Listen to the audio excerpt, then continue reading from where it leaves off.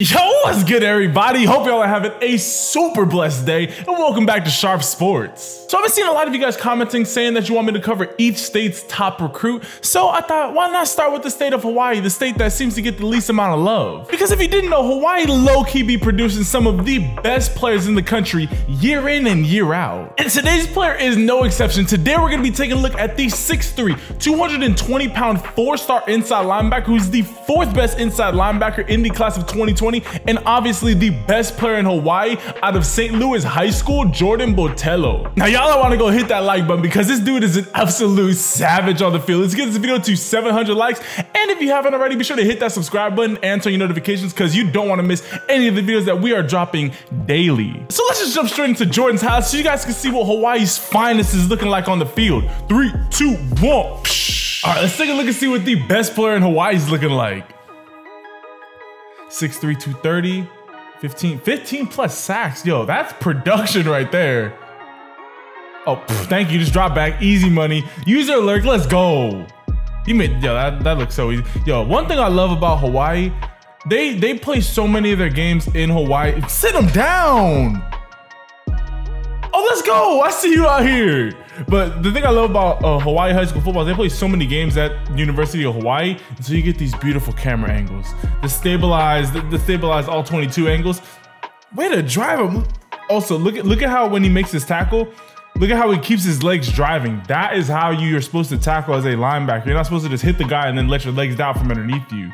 There you go. Way to square him up. Let's go. Yo, look at how he gets this offensive lineman, this offensive lineman's hands off of him. Goes immediately, knocks the hand down, and then knocks it down and then rips underneath it. That's money right there. Yo, I see you ripping. I see you ripping. Let's go. Yo, he may not be like the fastest guy. He said he ran 4.88, but he has really good explosiveness. Like that, like his short, like 5-yard burst is really good. Oh, let's go. Way to scrape over top. Let's go.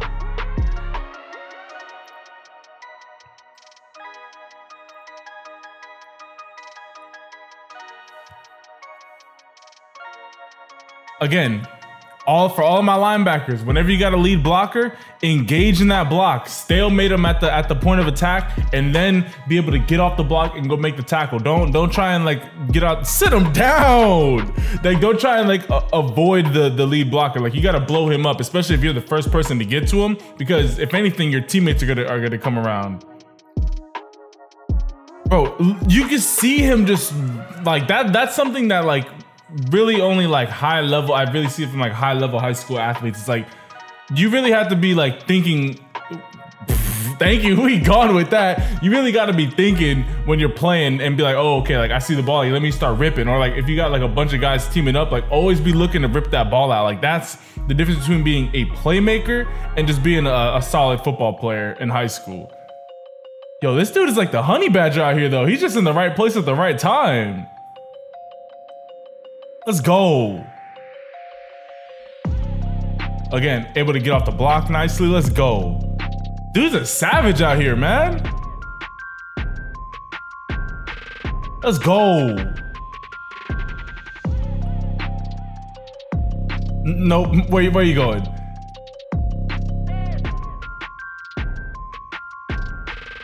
Again, he's not like crazy fast, but he has really good burst. And his motor's just really high. Like you never see him going anything less than 100%. He's always running full speed everywhere on the field. And that honestly, hey, I'll take that. I'll take that over a guy who runs 4.6 at the DN position, but is like really lazy in the last couple of quarters. Like, hey, I want a guy who's just running full speed everywhere that he goes. Man, this dude is out here just living in the backfield. Again, you see him ripping. You see him as soon as he feels that ball, he's always looking for an opportunity to get that ball out.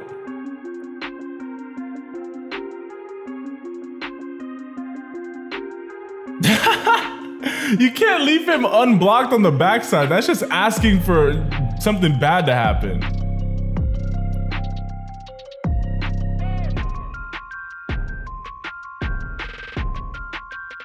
Nope, hit quarterback. He tried.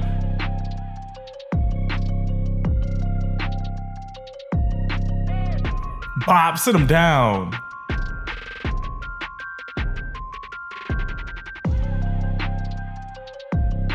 Again, he just never gives up on the play. Like, for example, a lot of guys when they get to this spot right here where they're like, oh man, he's already passed me in the line of scrimmage, like they would just kind of give up, and then especially if they saw that their teammate was already wrapping a guy up. He never stopped. There was no hesitation. He's always running full speed everywhere. Like, you got to be giving 100% effort all the time. Way to deflect that. Let's go.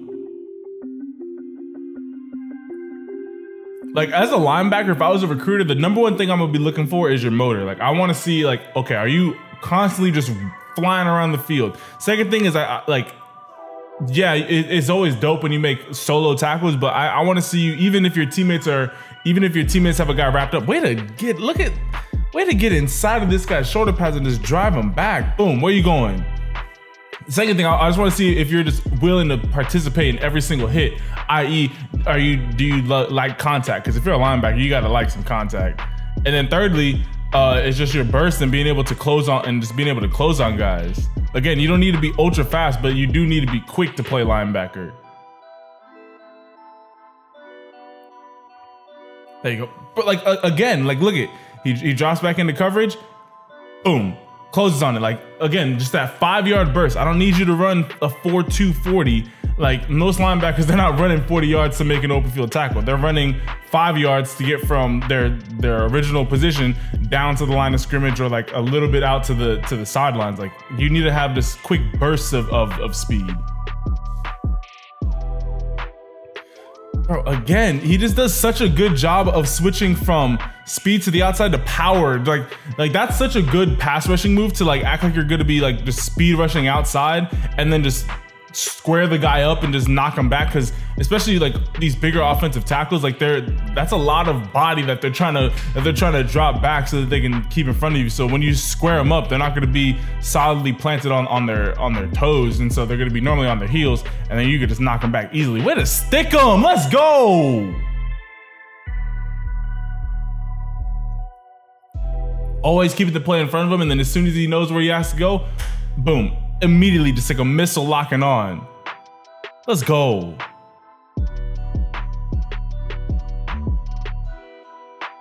I mean, this was kind of like a lazy move by this tackle, but hey, just nice quick to the inside, get off of me. Open field tackle, let's go.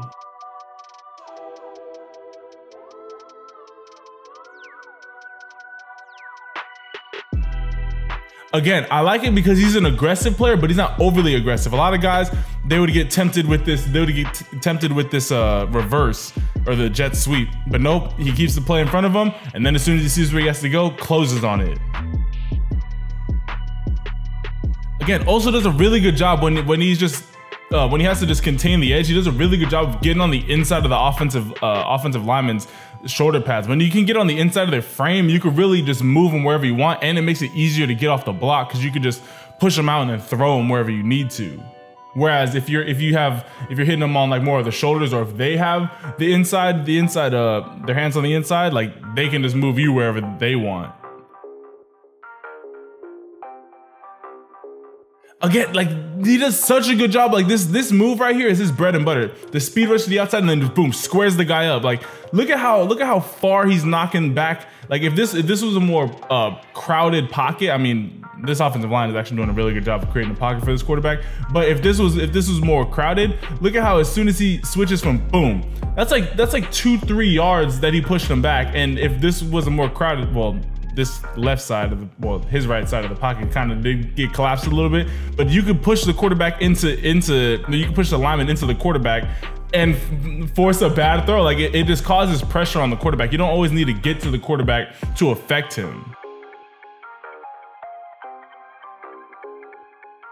Okay, Jordan, I see you out there putting on for Hawaii. To me, your game reminds me of a little bit of Khalil Mack and a little bit of Malcolm Smith. You just have a very well-rounded linebacker package. I mean, again, you don't need to be ultra fast, especially if you're gonna be playing inside linebacker, which it looks like you're gonna be playing at Notre Dame. Bro, all you gotta do is just have that quick burst, those 5-yard bursts to be able to close down on guys. And then as an edge rusher, yo, that you have enough speed to really pressure the lineman to the outside, and then you just square them up and just knock them straight back into the quarterback, or you just knock them to the ground and go get after the quarterback. Like those two moves alone, like that is a deadly pass rushing as well as just overall linebacker package. But what do you guys think of Jordan Botelho's highlight tape? Be sure to comment it down below. All right, y'all, but with that being said, hope that y'all enjoyed this video. If you did, be sure to leave this video a like. Let's get this video to 700 likes, because that lets me know that you guys enjoyed this video. Also, don't forget to comment down below any other plays that you guys want me to see, because that's how I know who you guys want me to watch so we can help grow this channel. And also, don't forget to hit that subscribe button and turn your notifications so you guys can stay on top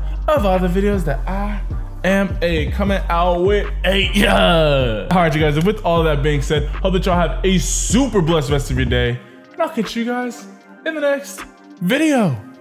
Ciao.